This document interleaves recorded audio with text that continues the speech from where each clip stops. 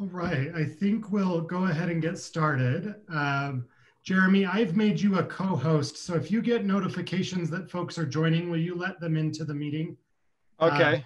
Sometimes I can't see them as they come in when we get going. Yep.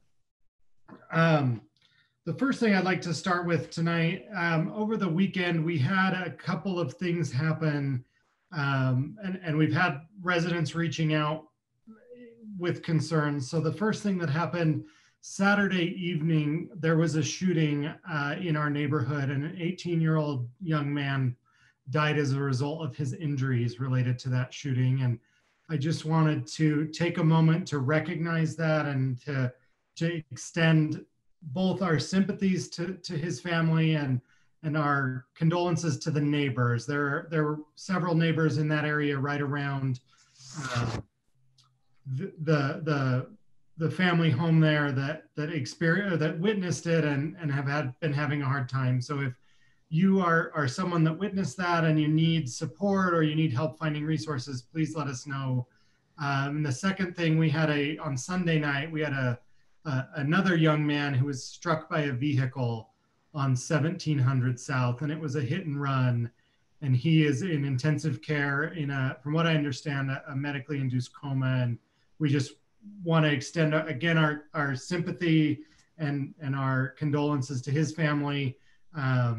We plan to do a GoFundMe for the families when they've had a chance to come to terms with what's happened, and when they're comfortable reaching out to us for support, we'll be sure to provide that. Is there anyone that would like to say anything about that or have any questions? All right. If you have questions as they come up, you can either put them in the chat or feel free to ask them. I haven't seen that Detective Oliver has joined. It doesn't look like he has. Yeah, I don't see him yet. Okay. So what I'm going to do, I'm going to ask if Ken from Sorensen Unity Center has any updates, and let him give announcements and any updates that he has. Thanks, Turner. Hi, everybody. I'm Ken Perko with the Sorensen Community Campus, the Unity Center, and the Multicultural Center on 9th West in California.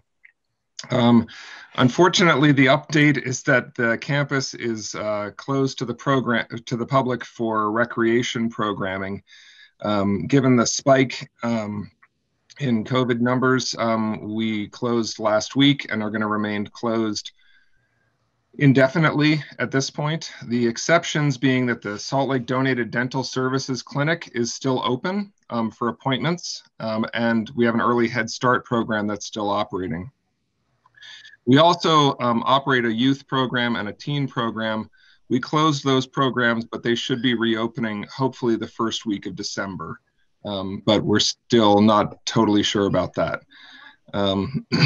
A good news thing is that we have our final meeting and walkthrough for the construction project that was a big part of renovation of the Multicultural Center, which feels like, I don't know, 5 lifetimes ago in December of 2019. But that work has finally been completed. That was a renovation of gym locker rooms, as well as a lot of mechanical upgrades. We're still going to be upgrading the HVAC, the heat and air conditioning in the pool area. That hopefully will get started in February. But I guess, I don't know, it's so hard to be like, yay, the construction's done, people can't come in. But we're hoping that we'll be open to the public again within the next few weeks. But we're going to kind of base that on how the numbers go. So that's pretty much the update. The one thing I do want to just kind of make sure everybody's aware of is that we do have a very expanded Wi-Fi network on the campus. So if anyone needs a place to get Wi-Fi access, we've put some Wi-Fi hotspots on the outside of the Unity Center. And so, you can sit on the plaza. We have outdoor seating. You can also sit in your car in the parking lot. And it's a free and totally accessible Wi-Fi network through the City Connect program. And that is up and running. And so I would encourage folks, if they looking for a place to get Wi-Fi that is still operating, even though we're not open in the buildings. And then if anybody has any questions, I'd love to have questions. All right, thank you. Does anyone else have any updates that they'd like to give or announcements they'd like to make? I just put in the chat, and I will share on Facebook in just a moment, a link to a vaccine clinic, a flu vaccination clinic that's happening tomorrow at Glendale Mountain View Community Learning Center. So if you need your flu shot, there's never been a more important year to get a flu shot because we can't have a really bad flu season on top of the coronavirus. It would be devastating to our medical resources. Any other announcements that you'd like to make?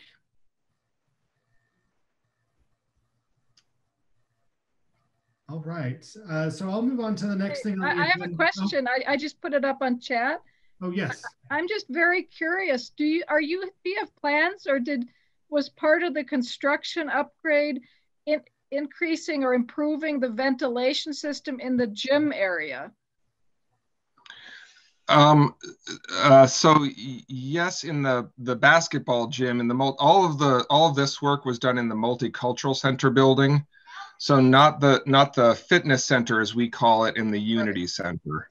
Is there a plan for that? Because I would love to go back to the gym, but even as things get better with coronavirus, I'd love to know that there's just a really good ventilation system. No plans. No plans. Okay. I think that's good to know. Yeah. It would just make folks more comfortable coming back, I think. But yeah. Thank you very much. Sure thing. Thanks. Sorry that I didn't see that in the chat, Amy. I'm going to move on to Josh from the mayor's office. Hey everyone, thanks Turner. So I'm Josh Raboyo from the mayor's office. I'm the community liaison for District 2. I do have just a few things to share, updates from our office and some resources to share. So the city, Tax Help Utah, in partnership with the city, the mayor's office and Haley Leak in our office in particular, are helping people who have not received the first and only round of stimulus checks from this year, to help those that have not received that because they did not file taxes in 2019 to be able to receive a stimulus check. And so the assistance for that is actually ongoing this week, tomorrow and on Friday and on Monday at on the corner of 3rd East and 1st South and office building there. And you can actually find more information about that on the city's Facebook page, which is the SLC government page. And you can find out more information about that if that applies to you or to anyone you know. That is important information to know because the deadline for that is the 21st. And is it all right if I share my screen, Turner? Yes, let me fix that real quick. Okay, you should be able to now.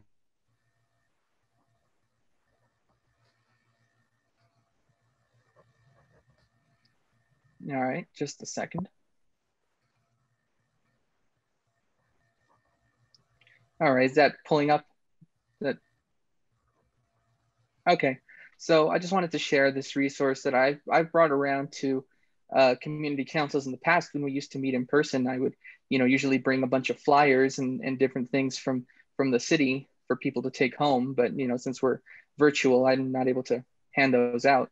But one of those that we continually bring around is the Good Neighbor Guide in the city, which contains good resources for basically any basic city need that you might have, whether it relates to civil enforcement or lighting or garbage cans or graffiti or whatever it might be. All the phone numbers are on this page. And so that's a good resource to have. I'm going to share that in the chat. And that can actually be found on the city website. Just search Salt Lake City Community Councils, and you can find the Good Neighbor Guide on there. We're always updating this. Most of these numbers, all of these should be current and correct as far as the phone numbers and websites go.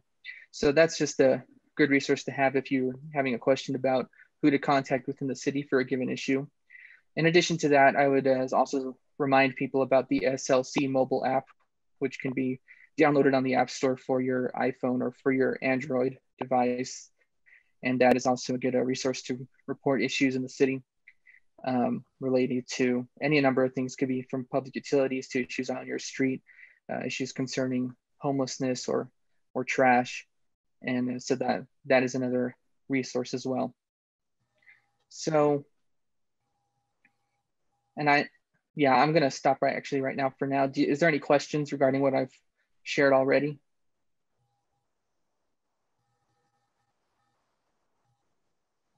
Okay, great. So I did want to just share an opportunity that's come from our city's urban forestry division that would apply to all our community councils in the city. And so, as you know, one of the mayor's initiatives has been to plant 1,000 trees, in particular on the west side, to increase the urban canopy. And that's something that is an even greater need after the large windstorm from September. And so in order to maintain those trees, a lot of care is required to ensure that they are successful as they're planted and that they take root and are continuing to grow. And so the urban forestry division of the city, though they are in charge of maintaining and caring for trees on city property, that is in the parks and park strips, they proposed that community councils throughout the city can create urban forestry subcommittee. And as you can see from this flyer, the purpose of that is to ensure that trees located in the boundaries of your community council are receiving the care that they need, especially when it comes to watering. And so urban forestry is still formulating a plan for these subcommittees as they are formed. I know at least Rose Park has formed one, and a few others, community councils throughout the city have formed these subcommittees. And so I just wanted to bring that to your attention, and for anyone in the community who may be interested in heading up a committee, or this basically just volunteers that are going to look out for trees in the area. And you could reach out to me or reach out to Turner, and Turner, you can keep me informed if anyone is interested in taking advantage of that opportunity to be on this subcommittee. And you'll have more direction coming from our urban forestry director, Tony Gliot, in the coming weeks and months for that. Thanks, All Josh. right. Just to give any questions on that or on anything else?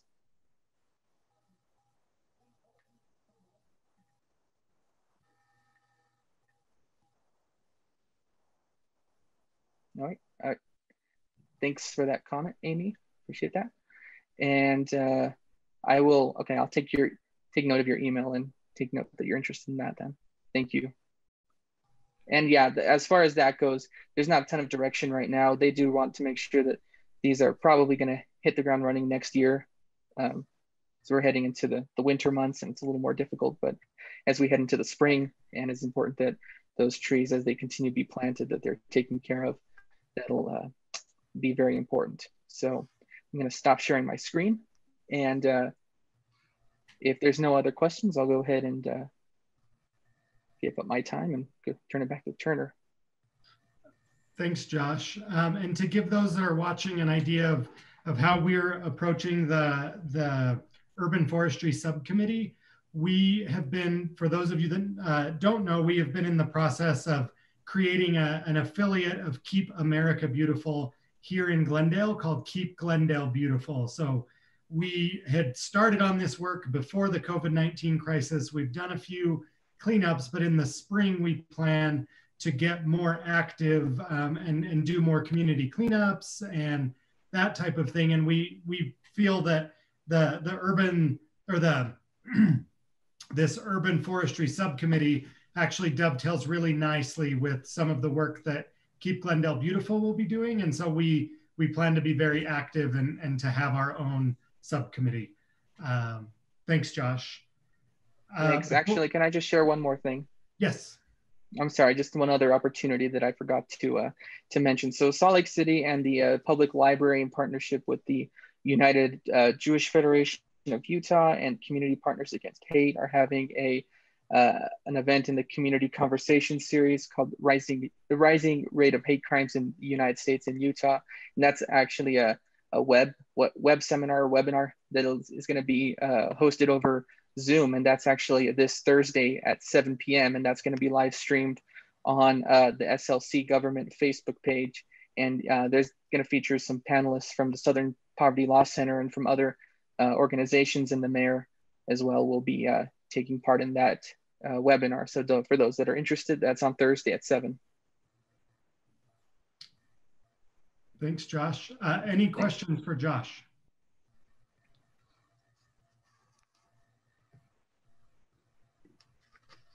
All right. I'm going to go ahead and turn it over to Detective Oliver. I see that you were able to join. Thanks for joining tonight, Detective Oliver. Yeah, sorry, I couldn't log in the first time. Can you hear me? Yes. All right. Are there any questions, concerns, any issues you're seeing in your neighborhoods right now that need to be brought up? We can maybe talk about that before I go into some of the boring numbers.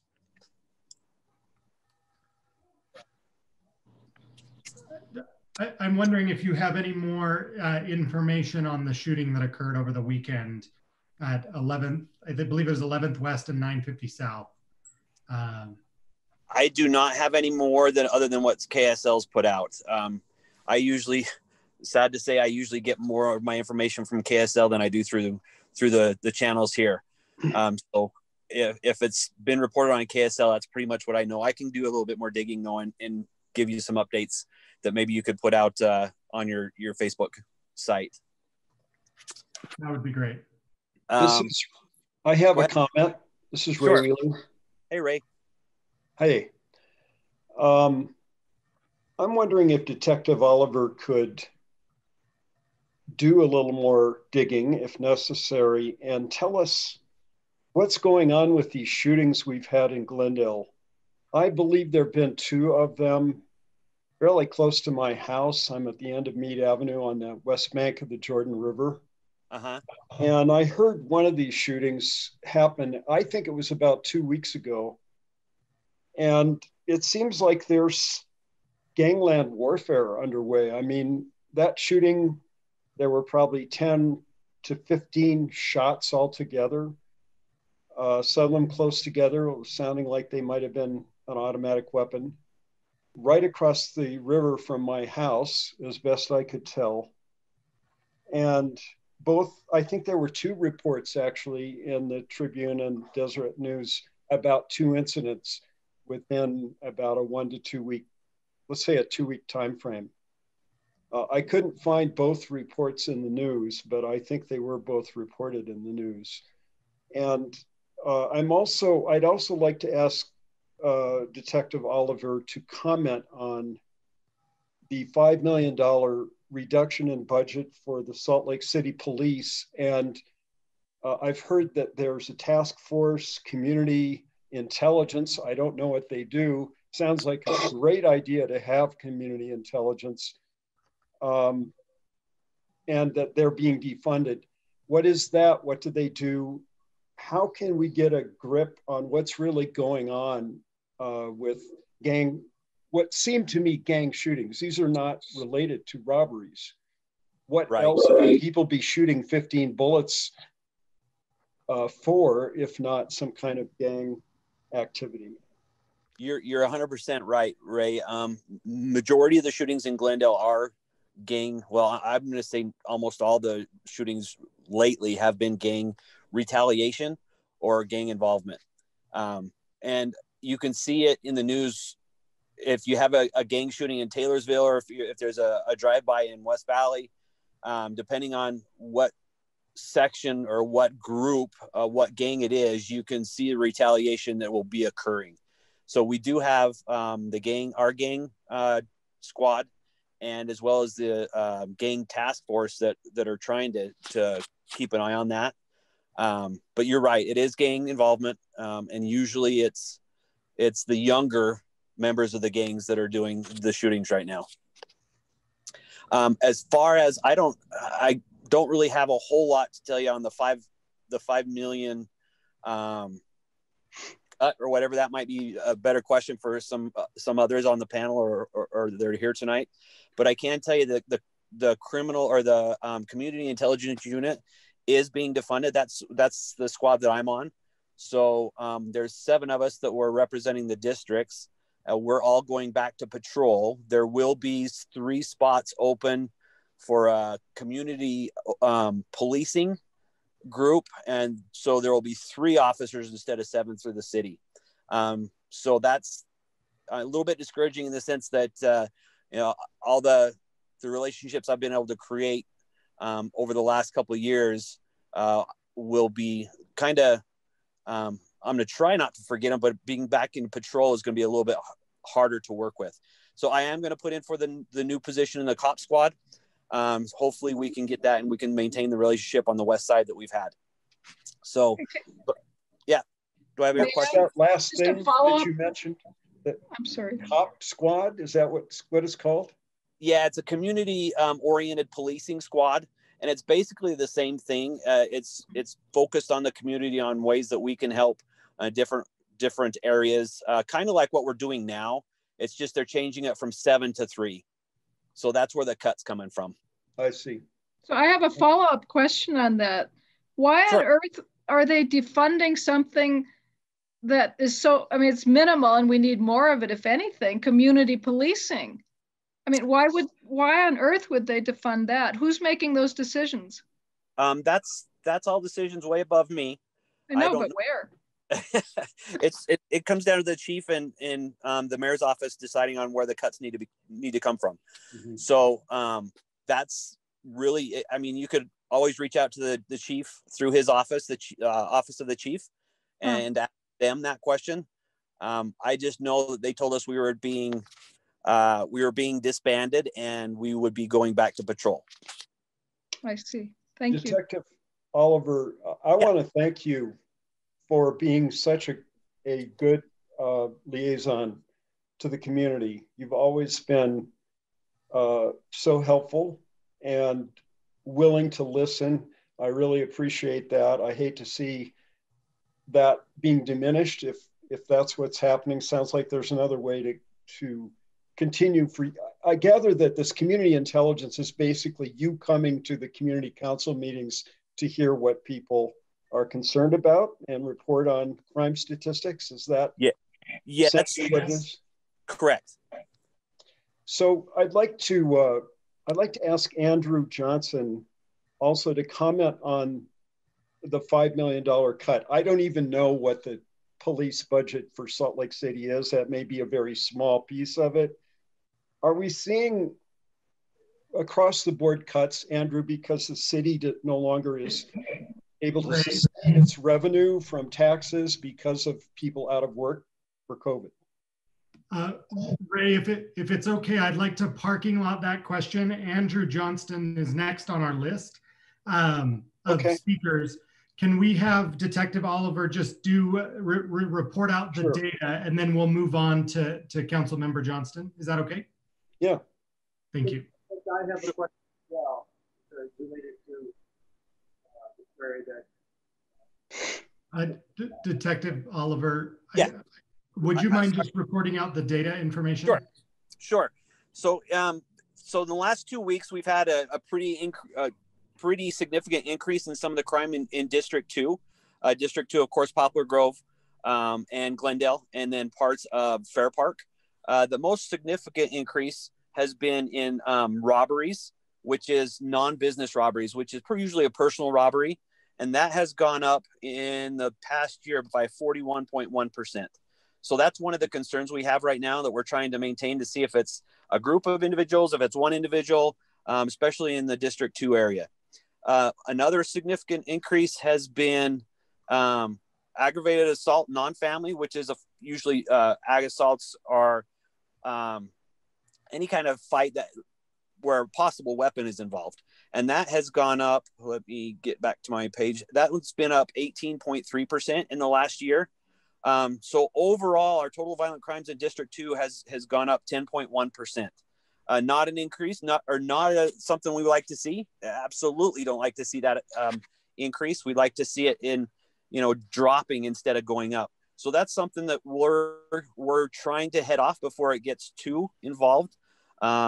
But yeah, those are our increased numbers for as of year to date for right now. Any other questions on that?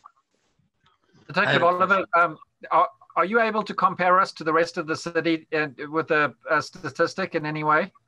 I can do a quick, just like compared to District 1, they have year to date, they've actually gone up 90, let's see, in family assaults, they've gone up 92%.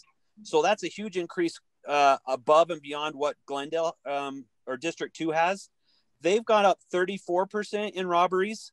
So overall, District 1's gone up 32.8% compared to only the 10% that District 2 has. If you want to look at District 3, District 3's gone up 24% in the last year to date for total violent crimes. So that's a significant increase over Glendale or District 2 as well. Mm-hmm. So I like to see that we're on the lower end, but it's still way too high of numbers for anybody to be comfortable or happy with. Thank you. You bet. So forgive me for chiming in yet again. Give me a little credit. I haven't been on the airwaves for a long time. It has been a lot. I want to make a suggestion that Turner, who is, I believe, now the executive manager for the Westview, assign some reporter or himself or Charlotte get together with Detective Oliver and do for the upcoming edition of the Westview, a report comparing sort of the west side to the east side. We all know that there's been a steady drumbeat of complaints from our west side neighborhoods. We don't get the same kind of services from the city that the east side gets. I don't know if that's true, but it would be interesting to know where the crime is for all districts of the city and just have a comprehensive report on that. And particularly with respect to this gang activity, which seems to be on the rise on the west side here. Maybe it's happening all over the whole city equally. I don't know. And then look at that in comparison with where is the defunding and the reductions in force that we're hearing about. Just a suggestion. We are looking at contracting a journalist to do that. Hey, Turner. Yes. Hey, I just wanted just to comprehend these numbers just a little bit. When I said District 2 is 10.1, so they've had 200, or District 2 has 295 violent crimes. So we are up, 10% of that. If I just look at District 7, which is, of course, the East Bench side, theirs has gone up 43.2%, but they've only had 106 violent crimes. So you could say the percentages, are significant, but when you look at the total numbers, the West Side is still getting hit pretty hard. That we need to get a grasp on that. So that's going to be our focus, at least until January 10th, until I figure out where I'm going back to patrol or into this cop squad. So, okay. Okay. Thank you. We have one more question from DB. DB, do you want to ask Detective Oliver instead of me reading your comment? Sure, I can do that. Thanks. Basically, there's been a squatters camp in Benjamin River Park for over a month and going on 2 months. And Andrew's helped with this. Thank you, Councilman Johnson. And Detective Oliver, thank you. I'm sorry to hear that they're starting that program. I'm sure that's a sign of dire circumstances actually in the courts and redistribution of manpower. But that's just my guess. So thank you. thank you for everything that you've done. But while you're still here, is there anything you can do about this camp? They brought in propane tanks. They put another tent up yesterday. They've got a fairly seemingly kind of permanent shelter that looks like it's there to weather the winter. Yeah, DB, we absolutely can. And Josh, if we want to put that on our CAT, we have a community action team. If we want to put that on the list to get the health department and also code enforcement over there again to take a peek at that, that'd be great. But yes, we will absolutely be on that, DB.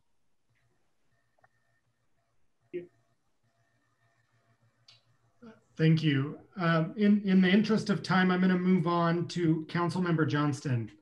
And I apologize, Councilmember, if I cut you off earlier. There was a little bit of feedback, and I apologize if I cut you off as you were responding.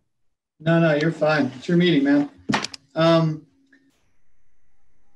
So Dave Troster, we have spoken about the Bend in the River one, and the city has put on the CAT team radar as well as the county health department. The issue probably is just the volume of things they're responding to, but I think if Detective Oliver can follow up, that'd be certainly helpful on that particular camp.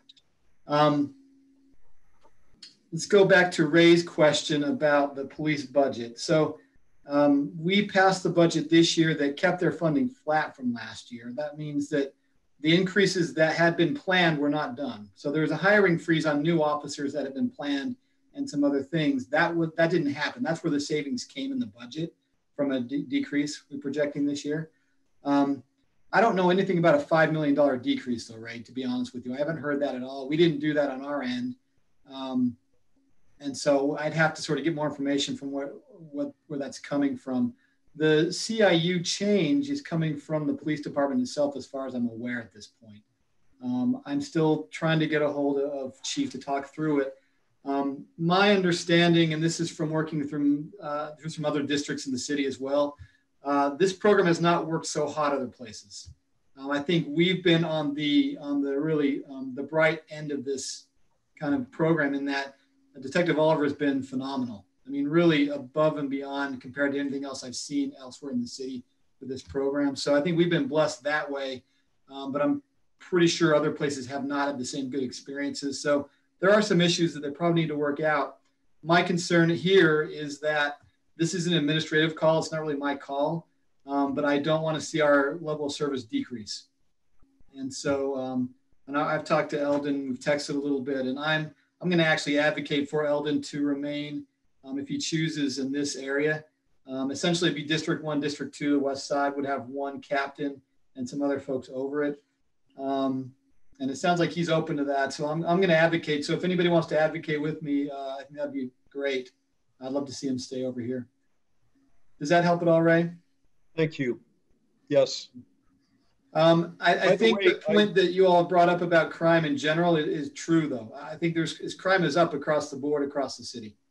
Whether it's the East Bench or our end of the city, it's true everywhere, which has also sort of strained police resources as far as I can tell, where the response times from when you call 911, for instance, to when they respond has been anywhere from, a few minutes in really extreme cases to hours at certain times. And I think just sort of on the large spectrum, we tend to see crime increase when the economy struggles badly like it is right now. And so not to blame it all on COVID, but COVID is affecting all sorts of levels to this right now. So I cannot hope hard enough for a vaccine and some sort of relief for everybody on this. Couple things that maybe one related to that, maybe on a less positive point. The Pennywise Market, people are probably aware of that on 9th West and 13th South. We've had a lot of issues with that particular location for a few months now. You may have noticed if you're around there an increase in sort of activity there, which at first glance may seem positive, like more good community kind of business, but it's really not. I mean, it's really sort of stuff in the parking lot around the back, all sorts of problems over there. And so Detective Oliver and I have met with one of the neighbors at least. I've had a few emails with some other neighbors just in the last couple of days. And I don't want to get, sometimes there are operations by various levels of law enforcement in situations like this that we're not aware of. whether undercover or other things. And we need to figure out if something is going on there. And I don't want to disrupt that, but I think we got to do something about it. So I've been doing an intervention at North Temple for the last several months through the summer about some issues over there. And I'm probably going to try and pursue that here as well. So it may include some meetings with neighbors or anybody who's interested in helping sort of solve this with the owners of the Pennywise, so we can get that sort of hot spot tamped down.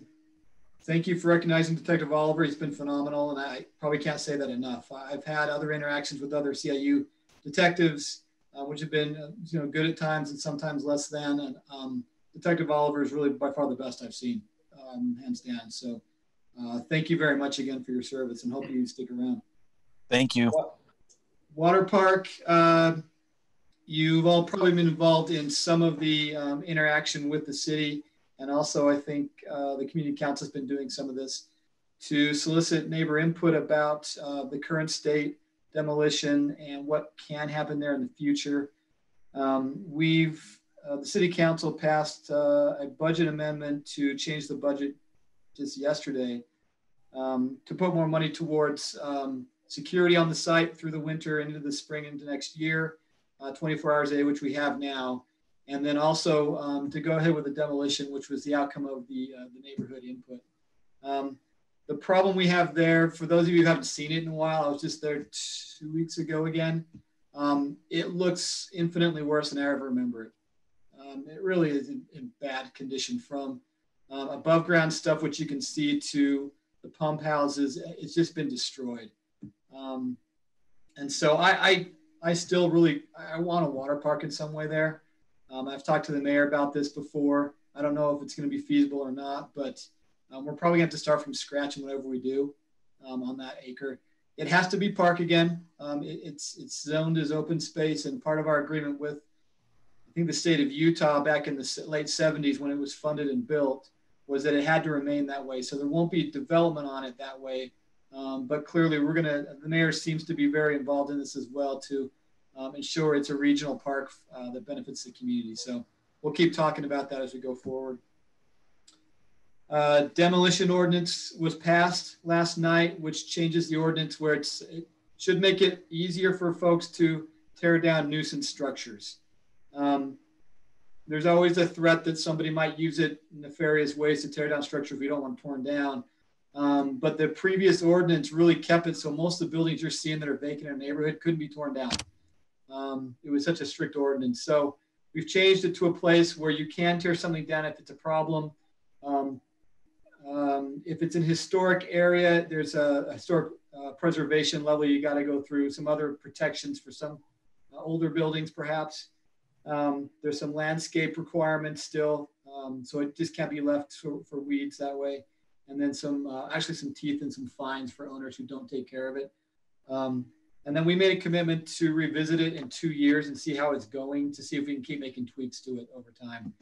Hopefully to deal with some of the zombie houses, at least some of the worst buildings. I'd love to see us renovate some of the buildings that are still in good condition though, but we'll keep working on that piece.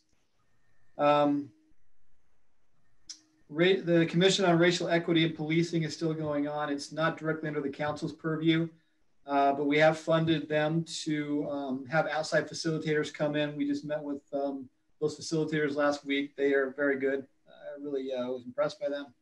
The commission is meeting weekly, and you can watch those online actually on I think on YouTube actually. I think it's YouTube live, or you can catch the meetings later on if you're interested.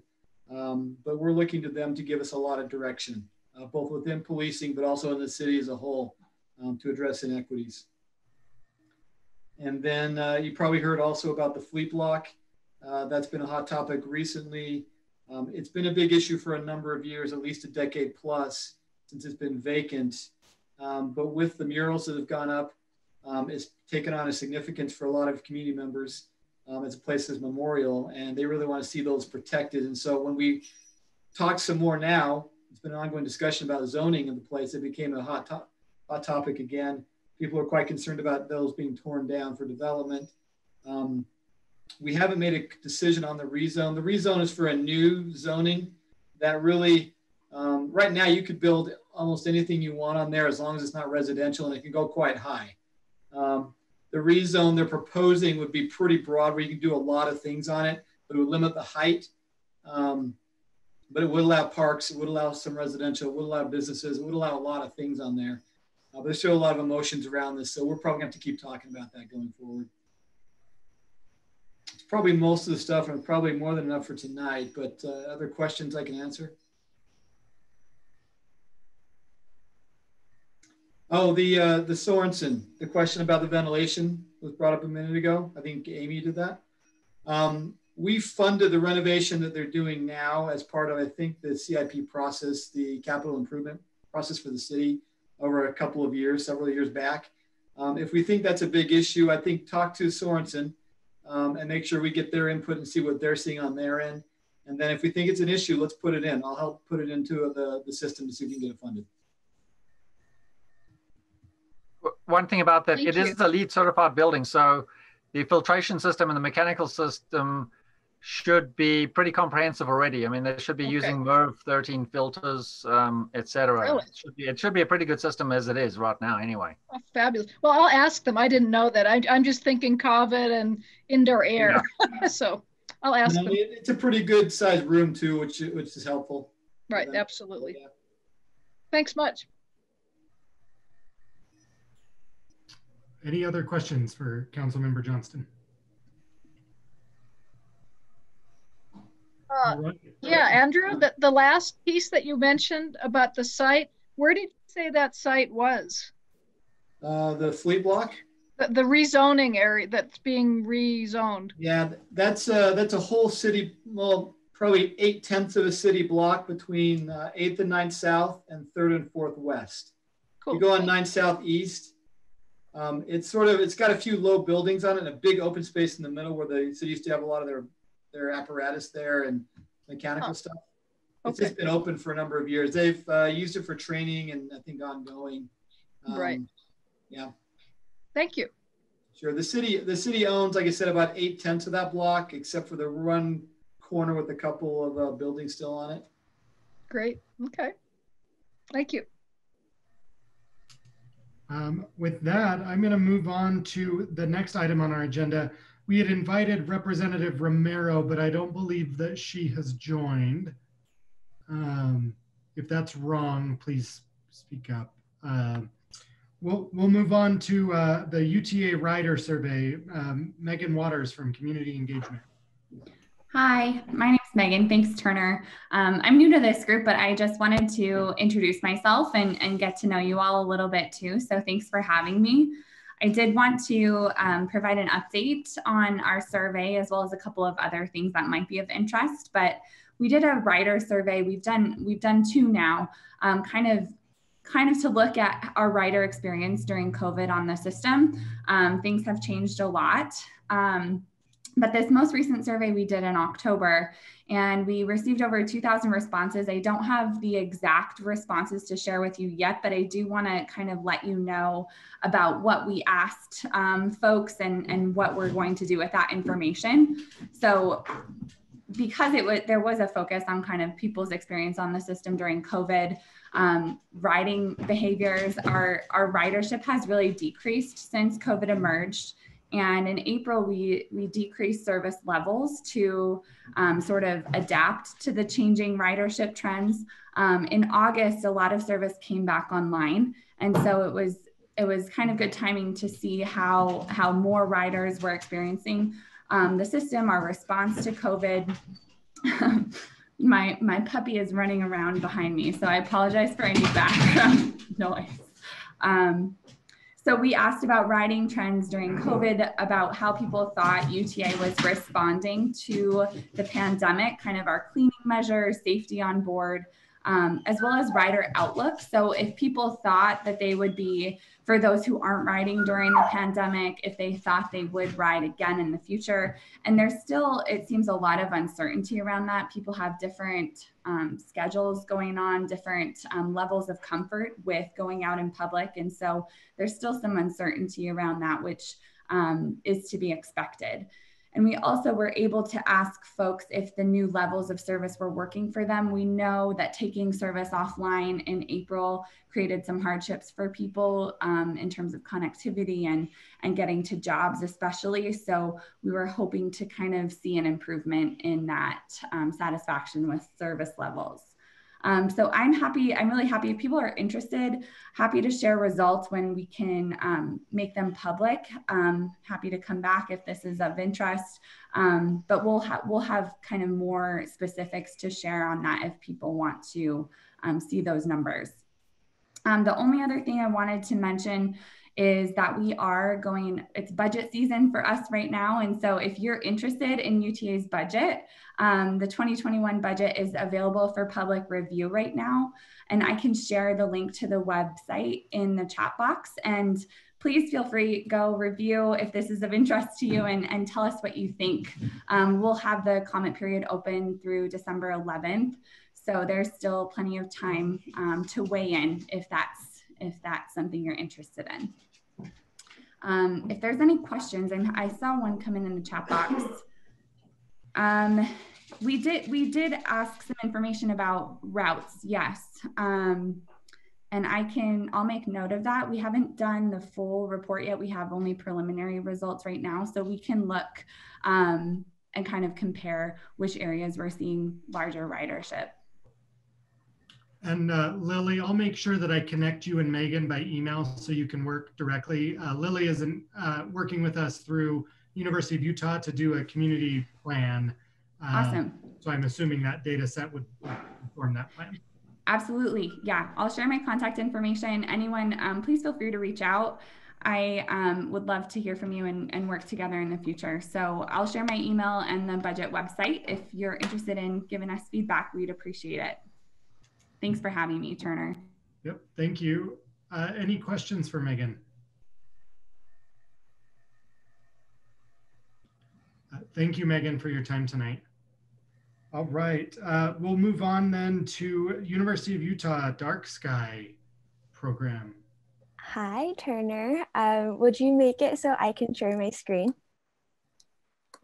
Okay, just kidding. Yes, it's already working. Okay. All right, well, hello, everyone. Thank you for allowing us to speak with you all tonight. We're very excited to be here and extremely appreciative of this opportunity. My name is Julianne, and I'm a student at the University of Utah in the Dark Sky Studies program. I'm also joined by my two capstone group mates, Abby and Izzy, as well as Kayla and Scarlett, who are two students from Glendale, who we've been working with through the Natural History Museum of Utah's Youth Teaching Youth program. We'll also be joined by another wonderful student, America, in a pre-recorded video. So tonight we're here to raise awareness about the importance of dark skies in fighting light pollution. We're going to start off our presentation today with a grounding in dark skies and light pollution, then talking about lighting inequities, and then talking about what Glendale can do to work towards becoming a dark sky friendly area. And so with that, I'm going to turn the time over to Izzy, Kayla, Scarlett, and America. Thanks, Julianne. To start us off, we're going to ask a couple of questions for you to reflect on and keep in mind throughout this presentation, as well as when we log off tonight. So when was the last time you looked up at the night sky and saw the stars? And do you have a special connection with the night sky, or does your culture? So dark skies are the cornerstone of these questions. Dark skies are defined as places where the darkness of the night sky is relatively free of interference from artificial light. When talking about dark skies, a visual often referenced is the Bortle scale. As you can see, moving from left to right on the Bortle scale takes us from a city completely light polluted so that the stars are not visible, whereas on the right is a picture of a clear night sky with no light pollution. Because a lot of the population resides in urban areas, many people don't have a connection to the night sky. About 1/3 of people on Earth and 80% of Americans can no longer see the Milky Way. I'm now going to pass the time on to Kayla and Scarlett to talk about the main causes of this phenomenon. Thanks, Izzy. So light pollution is the inappropriate, excessive use of artificial light. It can also be described as misdirected or obtrusive. Light pollution is associated with these factors. The first is glare, an excessive brightness that causes visual discomfort. The second is clutter, which is bright, confusing, and excessive groupings of light. The third is light trespass, which is light falling where it is not intended or needed. Lastly, we have sky glow, which is the brightening of the night sky over inhabited areas. All of this comes into play when we consider safety. Researchers in Australia found that more light doesn't make a space feel more safe. When lighting is distributed poorly with glare, cluttering, and sharp drop-offs, it's hard for our eyes to adjust quickly, which impairs vision. Light pollution is also wasting energy. It is estimated that at least 30% of all outdoor lighting in the US is wasted mostly by lights that aren't shielded. That adds up to 3.3 billion and release of 21 million tons of carbon dioxide per year. Now that we learn about light pollution and its causes, we've become much more aware of lighting in our neighborhoods. And Kayla and I are going to share our experiences with it. Yeah, so I love to look up at the night sky every night, but I never see any stars. This is because I live in an urban area. It's very interesting to see different light fixtures throughout the city and to see how much light is being let out. Whenever I go on a drive to my local grocery store in the nighttime, I notice all the street lights that keep the neighborhood awake. I wish I could see more of the beauty of the night sky and, of course, less of unnecessary artificial light.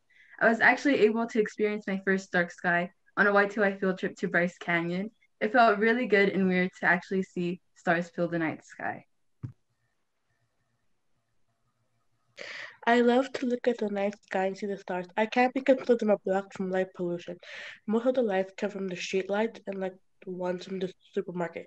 I also experienced dark skies with Kayla in our Y2Y trip to Bryce Canyon. Thank you, Kayla and Scarlett. And now we're going to hear from America, who's going to tell us why dark skies are important.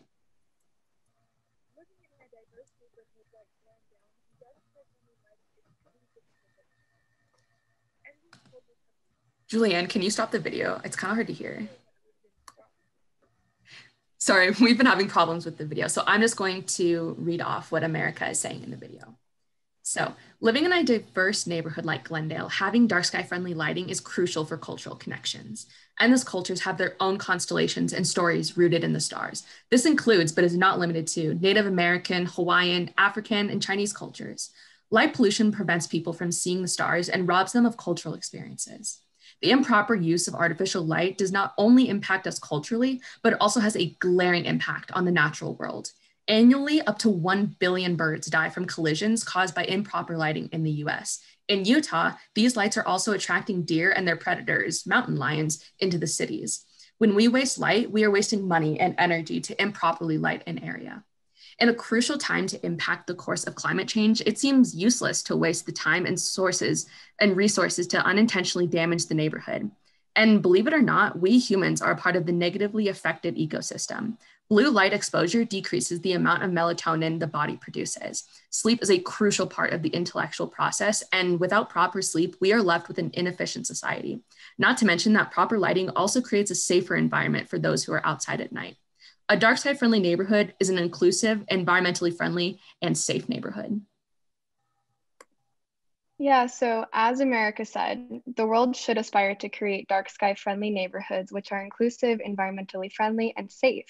However, as is the case with many forms of environmental injustice and inequity, many neighborhoods consisting of renter-occupied housing, low-income housing, and racially diverse communities are disproportionately disadvantaged. The distribution of dark sky neighborhoods across the United States was studied by researchers at the University of Utah in this past year. In their report entitled Light Pollution Inequities in the Continental United States, a Distributive Environmental Justice Analysis, they found that neighborhoods composed of higher proportions of Blacks, Hispanics, Asians, or renter occupants experienced greater exposures to ambient light at night. Given that neighborhoods composed of racial and ethnic minority and renter occupant populations are disproportionately burdened by ambient light at night in the US, policy actions are needed. At a legislative level, the concurrent resolution encouraging the use of shielded light fixtures on outdoor lights was passed in 2018, and it does just that. It recognizes the inherent value of a starry night sky as well as the detrimental effects of light pollution on human health and our ecosystems. In its conclusion, the resolution states, "Now therefore be it resolved that the legislature of the state of Utah, the governor concurring therein, encourages Utahns to transition outdoor lighting from unshielded to shielded in accordance with IDA standards in order to preserve and enhance dark skies throughout the state." Our goal tonight is to share the importance of dark skies with you all and to raise awareness of light pollution. Light pollution is a collective action problem that can only be solved together, and we need support to save dark skies. So as you work on the One Glendale plan, we urge you to incorporate what we've shared tonight and help us in our mission to advocate for dark skies.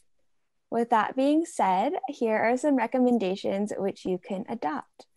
The first is recognition. So like that Senate resolution, the Glendale Community Council should state its intentions to protect dark skies and secure a future with no light pollution. And dark skies can actually help achieve your goals in the One Glendale plan. Envisioning and creating a dark sky community can help promote a sense of neighborhood pride. Being strategic with Glendale lighting can support ecosystem health at the Three Creeks Confluence, Raging Waters property, and Bend in the River. And with one of your goals to create pedestrian-friendly transportation corridors, safe lighting is essential. To demonstrate the importance of this, what do you see here? Even in a photo, glare from this unshielded fixture makes it difficult to see. Because of this, you're unable to see this person lurking just beyond the fence. This example shows how dark sky lighting is also part of safe lighting. Recognition is the first step, and action needs to follow. So to make Glendale lighting safer and more dark sky friendly, we propose having even lighting distribution. This is achieved by evenly spacing fixtures so you can see everything clearly and identify any walking or driving hazards.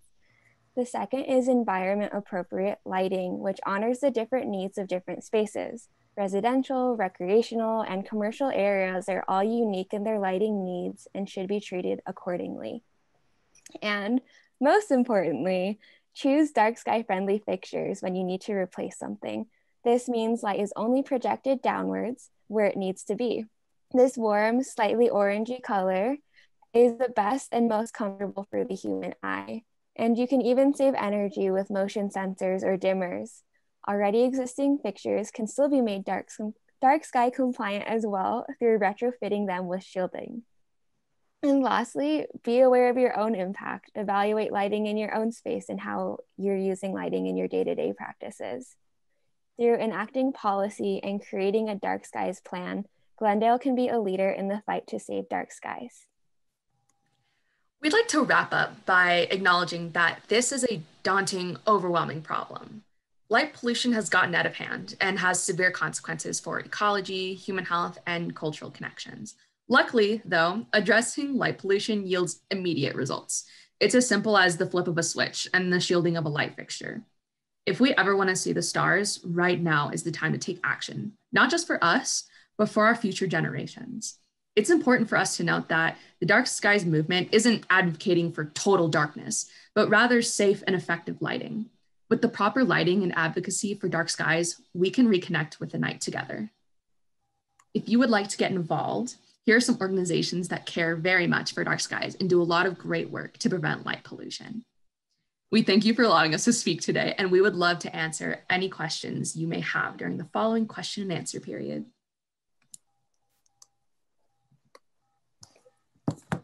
I have a question. Yes, go ahead. I guess it seems all like a really great idea that I don't see a lot of pushback to besides the cost. I mean, has there been any other pushback from the community besides the cost and to do it? Infrastructure change and stuff? Sometimes communities don't want to change the look of lighting fixtures that already exist. Sometimes they want to keep like a historical feel to their community. But other than cost, there's typically not too much pushback? I would add another element to what Izzy said. So in addition to keeping the cultural or historical atmosphere, one of the biggest challenges to dark skies is the concern of safety. And it's important to recognize that with dark skies, we're not advocating for getting rid of completely every single light fixture so you can see the stars, but rather being very strategic with your lighting and making sure that it's pointing down, it's evenly distributed, and it does create that safe environment. So that is just another one that's typically brought up. Yeah, I mean, I definitely like that example of the safety because it really refutes it.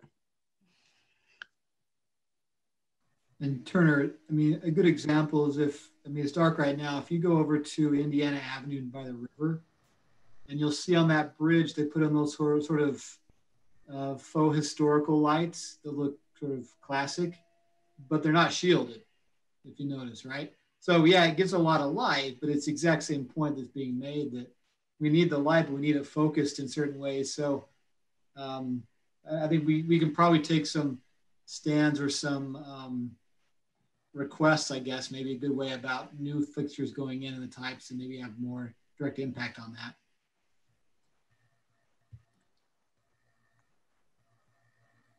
Thank you. Any other questions or comments? Yes, this is Ray Wheeler. I want to thank these students for this presentation. I think this is a really good idea. It's very hard for people. It's like climate change, you know, to appreciate the importance of this for astronomers and also on the ground is difficult probably for most people to wrap their minds around. Why should we spend money on it? As Cody mentioned. When we first moved into this neighborhood 16 years ago, we fought a battle with the Park Service who wanted to light the parkway, the Jordan River Parkway. We understand the importance of that for safety, but we did have a friend early on who was shot while walking his dog on a winter day after it had turned dark.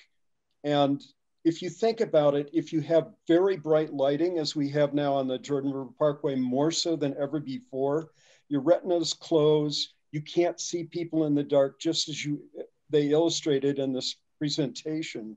And I find myself feeling very uncomfortable in that bright lighting because I can't see what's around me in the dark. I will confess that I've been paddling my kayak after dark at night on the Jordan River, and it's interesting that the river is now so brilliantly illuminated that I can see everything perfectly well. It didn't used to be that way. The lights were more spaced out. Something has changed recently. I didn't notice this, but we've got more lighting than is good for wildlife. We have a little wildlife corridor here along the river. We do have to provide for safety. I understand that people are concerned about that, especially in a park or somewhere where there's more darkness. But I think our parks and our pathways are overlit. And I just want to express to all of you that I'm very grateful, and I would be prepared to make a motion at this moment that Glendale Community Council adopt the recommendations of this group whole hog and advocate for best practice as money allows. Right now, we're all struggling to deal with COVID, and there's always another financial crisis. But to just build into our zoning this shielded lighting, I think would be a fantastically good idea if we can justify its cost benefit. And we may be able to if it means we're using lower energy consuming lighting. So I think all these points are really good ones. I totally support this. And I'm wondering if anybody else wants to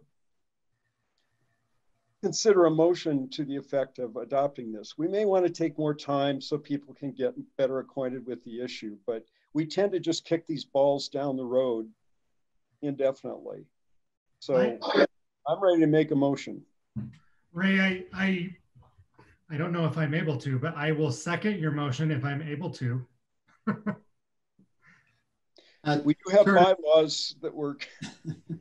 We have bylaws that cover almost every contingency. Check with Ben Jordan about that. If you're willing to have some discussion on this as part of the motion at this point with the second, the city is in the latter stages of a master lighting plan, which talks about some of what they talked about as far as the right lighting for the right location, streets, sidewalks, residential, commercial, all that. I think it'd be a good time to advocate with them to ensure they've got the directional piece of lighting in there. So it gets codified in the master plan. Therefore, it's easier to execute when they come to the neighborhood saying, you want lighting, here's the options, that sort of thing. Is that coming soon, Andrew, to our neighborhood? Well, it's a citywide plan that sort of lays the groundwork, but it doesn't mean they're going to do anything imminently in any neighborhood, but it does guide what they'll do in the future as far as the warmth of the light, which they talked about. Because if you remember when they did the LED transition to those current ones, some of them were extremely bright. Yeah, I mean, powerful. So they're trying to rectify that, but I think this is a good thing to put in there, ensure it's there. So it's in that whole plan. So there's not a debate later on about it. So Andrew, how does that happen? Do you go and advocate that? How does that happen? Well, I think Turner, if you guys want to do the recommendation, like you're saying, I think you could draft a quick email to Laura Briefer at Public Utilities. Cool. And see if we can just slide it in there or get a discussion here for you all pretty quickly. I don't think it would be that difficult, but then again, what do I know? I think things are simple and they end up being hard. I think that the consensus is that folks agree we should move forward on this. If it is okay with everyone on the call, instead of my second, I'd like to ask if someone else would second. Since I haven't looked at the bylaws on the specific issue, I think we'll entertain a different second.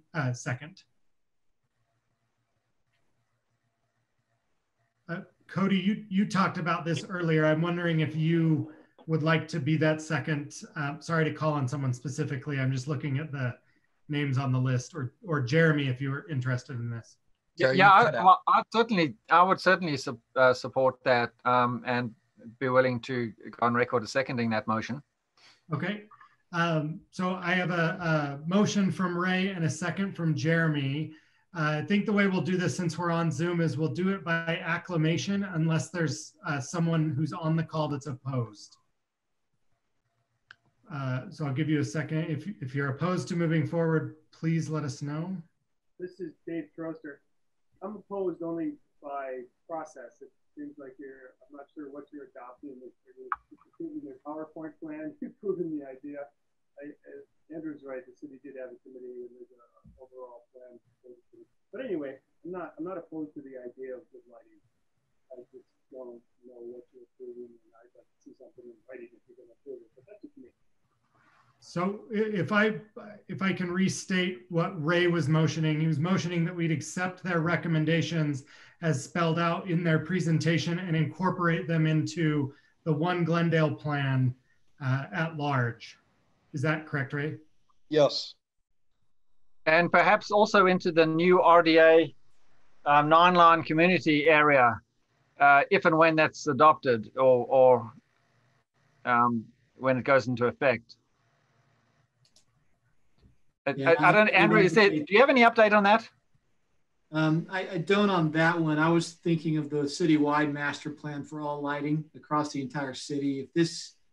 I think pieces of this are built in, but ensuring that it is there in the way that we think would be helpful. That way, when they come and say, or we petition for a lighting upgrade on the 9-line street, in the parks, wherever it is in Glendale, then they'll come up and say, well, here's our approved master plan of the types of down lighting. So it can still be historically sort of nice and still be responsible. Hi, I'd like to jump in for a second, if I may. Hi, sorry, I'm on my phone, so my camera's not going to work. My name is Dr. Daniel Mendoza, and I'm the professor of the Dark Sky Studies minor. So these are my students. First of all, I want to say thank you very much for giving us a platform to speak and for being so open to our suggestions. And I think all the students did a great job. To answer specifically the question about the Streetlight Master Plan, I was actually approached by the team that is going to develop that, and they had dark skies in mind. So they asked a panel of us who work in dark skies to take a look at this. They did 2 iterations of that, and as far as I can tell, at least up until I think early summer was the last time they consulted us, they had this in mind for the whole city, that, for example, all the new light fixtures would be the correct Kelvin temperature, the correct LED color, and they would be fully shielded. However, what I think would be very important and powerful would be for you as a community council to go back to them and say that you're on board with this and that you're fully supporting this, because I think the more community councils that reach out to them and say that they're in support of them, the stronger sort of the impetus will be. Next week, at the beginning of December, my other group of students is half of my class. The other group of students will be speaking at the Rose Park Community Council as well.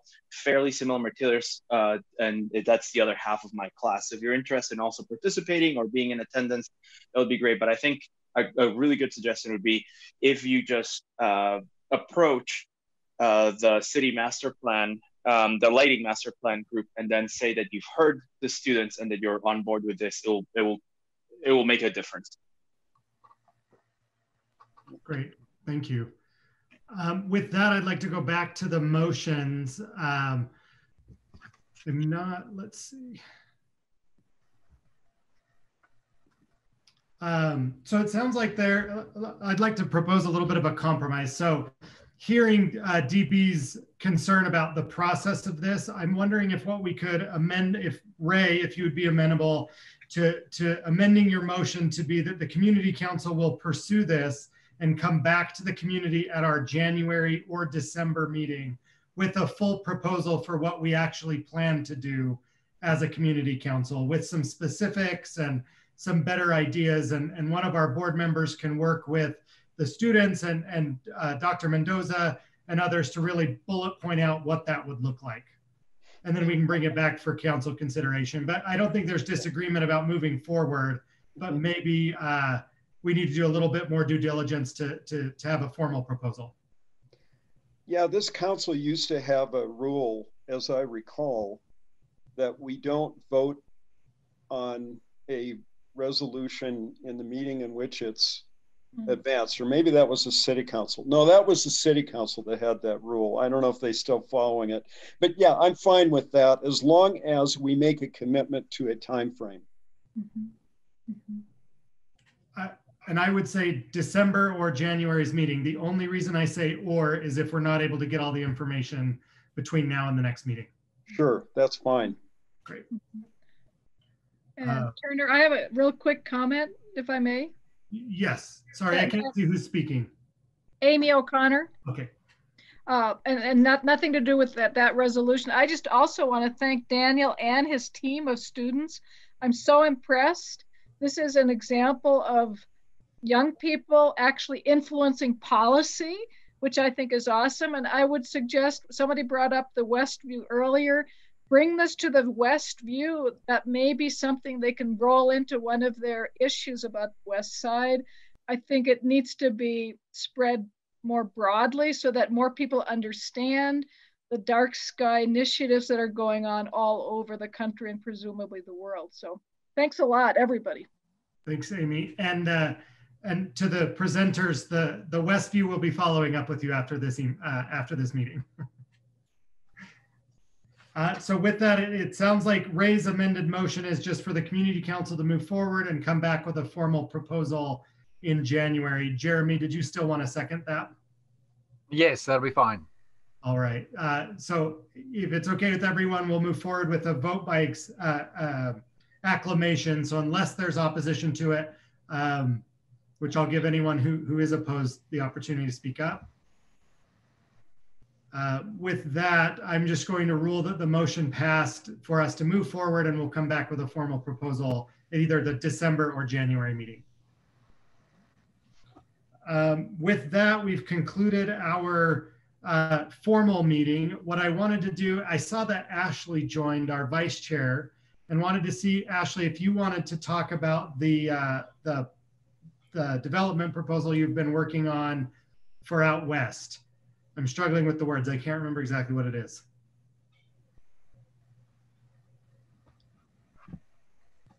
She may have stepped away. The monopole, is that what you're talking about?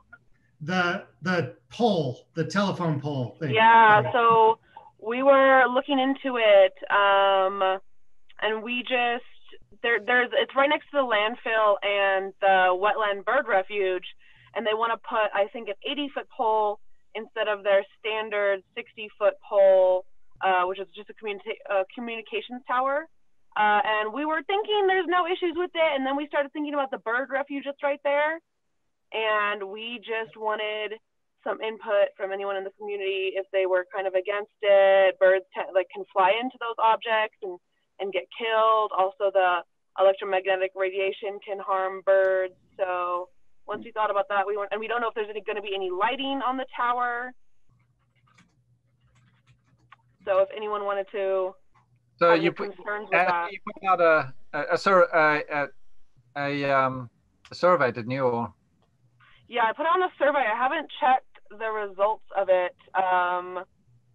So it's good that we're having a community meeting. If anyone in the community wants to talk about it, or if they have any concerns with it, we can also maybe just send our letter with our concerns and see what they have to say, if there's going to be lighting on the pole, on the tower, or anything like that, before we send them the letter of approval or concerns.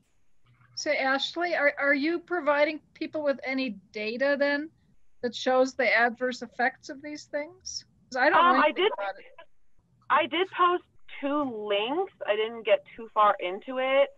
There's been a lot of studies done in India about how it has affected bird populations, and specifically sparrows, but it doesn't seem to be like super harmful. It's nothing too crazy. So once we just kind of thought about that, the fact that it's right next to a bird refuge was worrisome, but then at the same time, it's also right next to a landfill, so that can't be too helpful for the birds either. So we're just not sure what we want to include in our letter. I was wondering if is there an appropriate organization that I guess would have a possible opinion on this. I was just thinking like Sierra Club or kind of something that's studied. That's a good idea. I can reach out to the local Sierra Club advocate somewhere in our area and see if they have anything to say about it. That's a good idea. Ashley, I'll also get you the contact information for the Audubon Society. I think this may be of interest to them even more specifically. Okay, I'll look into that as well. And for those who are listening, I posted the link in both the chat here on Zoom and on Facebook, so you can click through and read more about the proposal that we're talking about. Yeah, and then you can also let us know on our Instagram post or on our Facebook or through our website. I believe you can contact us through that if you want to let me know about anything regarding that. With that, I want to make one final announcement before we wrap up tonight. One of the things that we've talked about as a board is how difficult it is to have long conversations about specific topics in a community council meeting.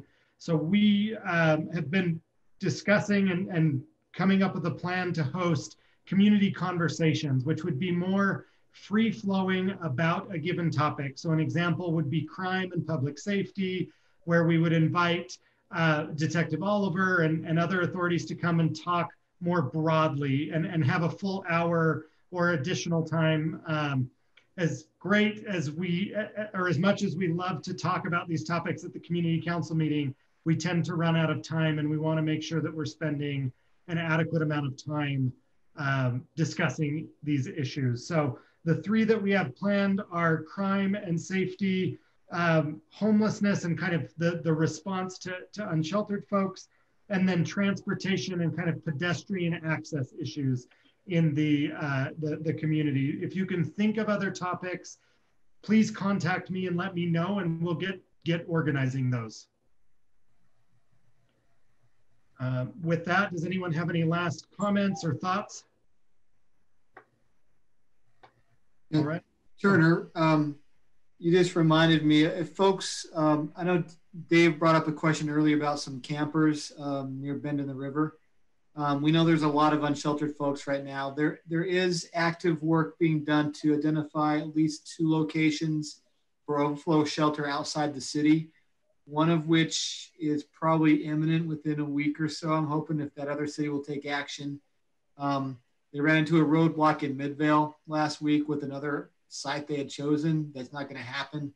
So they're still trying to work on that. So there should be more overflow opening up, hopefully as soon as possible, so folks can get in out of the cold sooner than later. Thank you. Who was that? I'd like to, this is Ray. This issue of homeless people is one that I've given lots of thought to, and it's tough. I mean, Andrew's given more thought than probably anybody in the city, but I think that would be a great topic for an extended conversation. If you want to add that, Turner, I'd be interested in knowing if anyone in the whole country, and some of our sister cities all over the country, has worked out a protocol for what to do with people that are hanging out and living in public space. It's really, I mean, we had just a year or two ago, we had, a homeless group built a pod underneath one of the bridges over the Jordan River, and they sealed it at the top and the bottom, and they put in styrofoam. I mean, they were living there for months. And we have other transit camps like that. They're having to move around now as we do more with the Jordan Parkway Trail. But that is worthy of, and it's something that bothers, I think Andrew would know better than I do, but I in my discussions with my neighbors, I have heard a lot of conversation about this problem. And when you look at it from the homeless person's point of view, it looks different. And it's a troubling problem for every urban area, I think, in the whole US. It would be great if we could tap into the common wisdom about this. There probably are best practices. I just don't know how to deal. I mean, what do you do when you see one of these camps coming up? You call the police. I guess they come in and remove those people. But do we have the shelter facilities? Are they willing to go to the shelter? It's a big subject. I won't ask Andrew to comment on it right now. We'd be on this call for another hour. But I would like to see it. I love your idea, Turner, about having these more extended conversations. I think you'll find those well attended. And this would be another good one to do.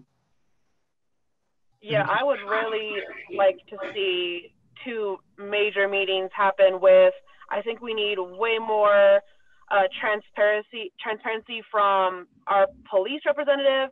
I think we need to have a very deep conversation about what is happening, not just from the recent events in America, that's one thing, but also just what's happening in our own neighborhood. And I don't feel like there has been a proper discussion for the past 24 months. And I think there's just been a lot of fake smiles along with these discussions. And then as well with the homelessness, and I think that's also even related with the police talk.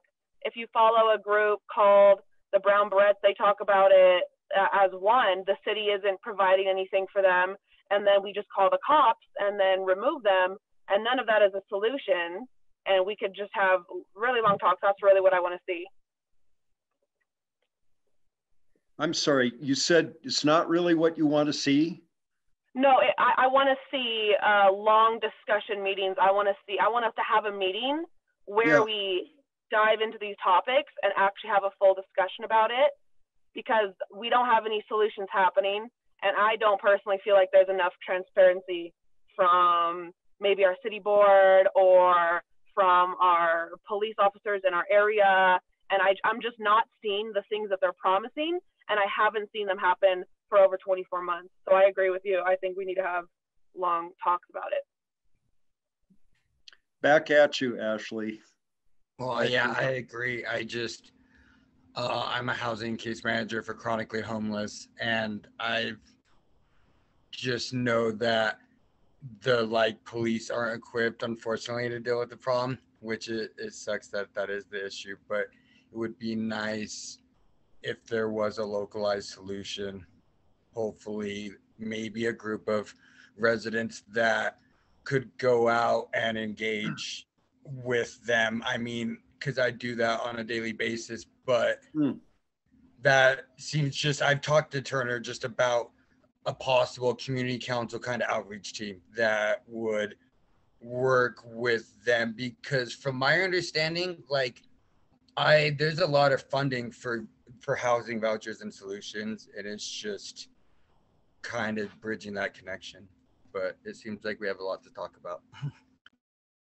Yeah, and I definitely know that we have a lot to talk about. I'm very interested in making sure residents are connected to the providers as well, because I think there is a significant amount going on in terms of providing services and trying to fill these gaps. And I think it's important that we engage in good faith with the providers that are working so hard and the city's outreach team. This is a great illustration of why we want to have longer opportunities to talk about these topics. With that, if there's no last minute comments and anything, I'm going to go ahead and move to adjourn the meeting, given that we're coming up on our 1.5 hour mark. All right. Well, thank you, everybody. Thanks for your time. Thank you. Take care. Thanks.